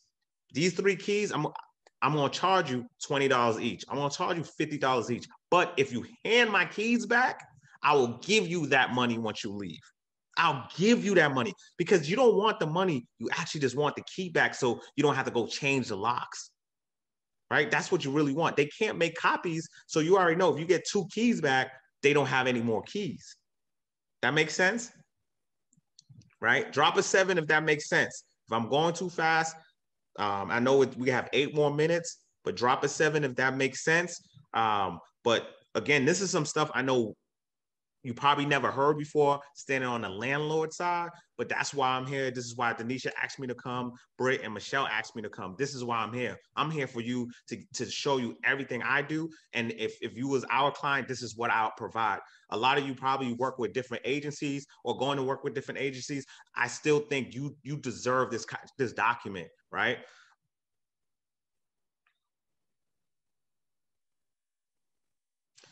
This is another thing. Don't wait until something's break. Like, oh man, I need a plumber. Yo, you need a plumber? Yeah, I know a plumber, but it's 2:00 in the morning. He ain't coming now, right? You have to build your team right away. Get that plumber, get that electrician, right? You have to build your team right away. Get that eviction attorney. You have to build your team right away. Don't wait. Get your CPA. Don't wait until that's bad. That's not wealth thinking. That's broke thinking. Don't wait until it's a problem to say, I need this. No, get ahead of the game, right? Get ahead of the game. And the reason why I came up with these rules, because I waited. I don't want you to make the same mistake. I waited. I went through these problems. That's why I'm not perfect. But something happened. I'm like, man, let me write this down. Let me put this. I got to write this down. And I got to share with my people. Because I don't want no one to take advantage of my people. I got to share this with my people, right? I want to tell you something real slick. If you know a home inspector, right? A Boston home inspector. Watch this. This is crazy. You go to the building inspector and say, building inspector, who would you refer as a plumber? Write down that name. Who would you refer as an electrician? Write down that name. Who would you refer as a GC? Write down that name. So now you know the building inspector is giving you all these names. You most likely not gonna have any issues because the building inspector don't have no issues with this particular person. That makes sense? Who out of everybody, who would tell you if, oh, no, I wrote that person up 1,000 times. Don't rock with that person. Or that person is always late on their job. That in the building inspector, right? Another way, I always pull over. If someone's doing work, I'm up in their house. Like, oh, what y'all doing up here? Okay, what's your name? Let me get a card. Now I'm looking and seeing what they're doing and how they're doing. So I know someone's doing wrong. You putting up sheetrock like that? No, I don't want to work with you. Plaster, like, you using stilts? If you go on my Instagram and you see people using stilts, guess how I found them? I ran up into someone's house. That's how I found them. And they was on stilts. And I'm like, whoa, this is crazy. I need this at my project. They came to my project and did the same exact thing, right? So if you see anyone doing work, pull over, see what they're doing, right? If you see someone in traffic at Home Depot, take a picture of their van, right? And just say, hey, can you bid on this? Regis is the king of this. Regis, I promise you, I hope no contractors is on here tonight, but if you are a plumber, Regis bid 10 of you. 10 of you. If you're an electrician, he probably bid 15. Like he said, I want bids from 15 of you. It's something, I'm like, yo, Regis, you're bugging. By the time you actually pick one, you're gonna forget who you picked. Like, it's crazy, right? But that's what he does. He's like, yo, I'm bidding. Everyone can get it. I'm not making a decision until I talk to 100 people, right? So it's extremely important to do this way before, because look, you have a leaking pipe. You can't bid. You can't get 15 bids. You need that fixed right away. So now that first person that rip you off, you're gonna be like, look, I need it. Like, I can't do nothing. I need it. So this is why it's extremely important to put your team together right away, right? Just put it right away. Alex, right? can you also speak to the importance of new homeowners, new landlords actually saving for that rainy day repair? Yep. I would say this. How much I like to say business. I mean, my homes they businesses, right? They are businesses, but I would also say is just like your income, you shouldn't spend all your income. You shouldn't spend all your income, right? I think you should write down how you're going to spend your rent and how you're going to spend your income. If you say, hey, I'm going to put 10% into stock market or investments, do that, right? But also I'm going to put something into a rainy day fund where I need to pay for these maintenance issues, right? I think every time you get a paycheck, I think you should divide it up and kind of just keep it in your mind to kind of it's tedious, but it's the right thing to do. And it's hard when I look at a couple of accounts. I'm like, man, that account have money, but this account don't have money, and that account need money, and that account have a problem. Where I'm gonna get this money from? It's hard, right? Because it's like technically that business don't have any money. That home don't have any money because someone moved out, or I had to fix something, do a new porch, and I spent all the rainy funds, right? So you really have to treat it like that. And like each home is your child, and you have to, if you sending them to college, different topic. If you send them to college, then each home is a college fund then, and you can't take from one child to give to the other. So you have to be prepared, right? If that answers your question, Britt. Yes, thank you. Honestly, another thing, check in with your agent, with your tenants, right? Don't be scared of your tenants. I don't want to go over there. As long as they pay, I don't care. Go in. I want to be honest with you. I'm gonna be 100 with you. I went to one of my properties last week. I walked upstairs. I walked in. It is like a marker throughout the entire house, right? And it has God, come get me, devil this, devil that, right? So I'm like, damn. So I just renovated this unit. It didn't hurt me. I didn't get mad. I'm like, yo, something might be going on with this person. Let me call some family and friends. Let me see if, if this person needs help, whatever. And I didn't get mad, right? I'm not mad because of the security deposit, and I'd rather about the person might be going through something, right? But if I never went up there, I would have never found out, and something could have happened worse. We're just talking about marker. I'm supposed to repaint it anyway when someone else move in, right? But you have to not pop up. How you doing? If your tenant is cool, if not, tell them, hey, I'll be at your house in the next 48 hours, the next 24 hours, right? That's cool. Just pop up, but just don't be a stranger at your own home, because when they don't see anyone, just like a job site, when you don't see anyone, they're going to do what they want to do. They're going to do what they want to do. They don't see you. Oh, you don't ever come by. I'm going to go do what I want to do. Right. If you just pop up randomly, like it's you more like, all right, this guy always pop up randomly. You probably want to do that. Right. That makes sense.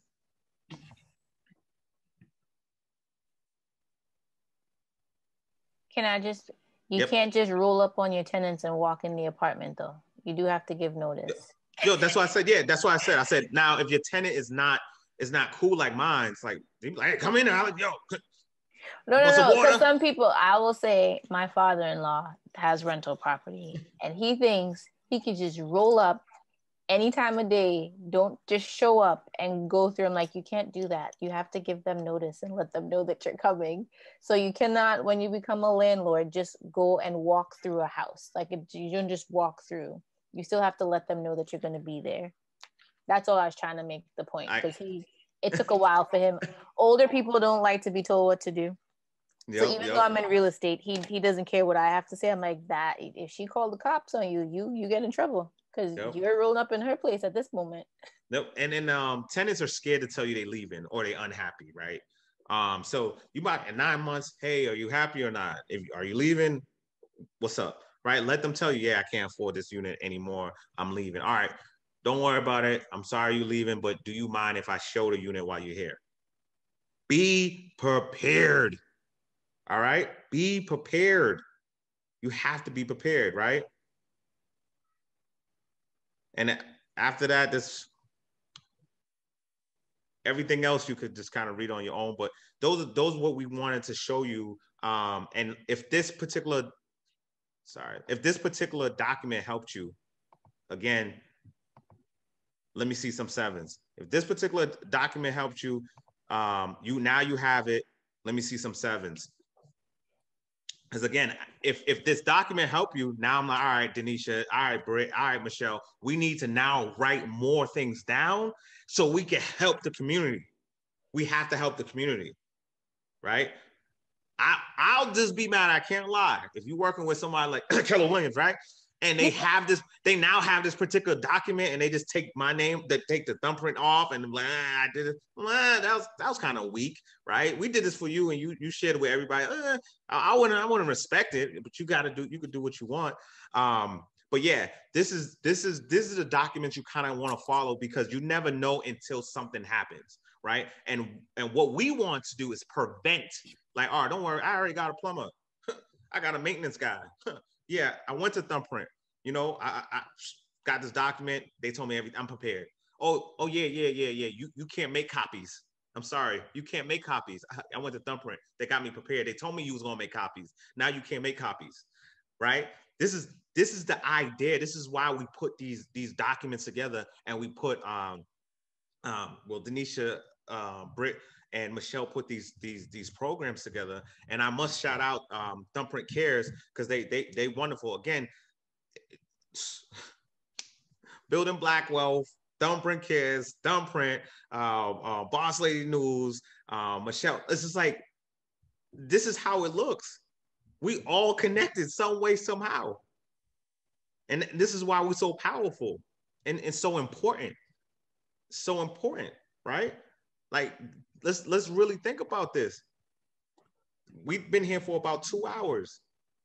Did you learn more today than if you took the first time home buyers class? Drop some sevens.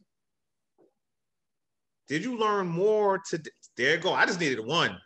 My head's like this. I already seen this is the most sevens I've ever got. So my head's already big, but this is what I'm talking about, right? And this is how it looks when we come together and say, you know what? Let's do this. Let's do this for the neighborhood, right? I was going through this and I noticed that it's a document asking for some money, right? Saying if you want to donate to keep this going, right? That's what I noticed when I was going through the doc. Am I wrong? We appreciate you mentioning that. Yes, donations are always right? Welcome. This is what I'm going to do. This is what I'm going to do. Right? So check this. If I could get, we're going to talk simple money, right? If I could get 10 people to donate $20, $20, that's $200. I'm going to match the $200. Just 10 people. I'm not 10 people. If you like what happened today, I'm not getting paid. Pay me now.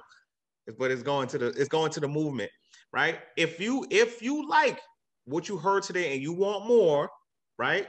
Just $20. I'm not asking for 50, 100. We asking for $20. I will match up to 200. We got to put clause. We got to put clause in this. Up to 200, right? Up to 200. And I would also say this. Whoever shared this the most tonight, right? We'll give you until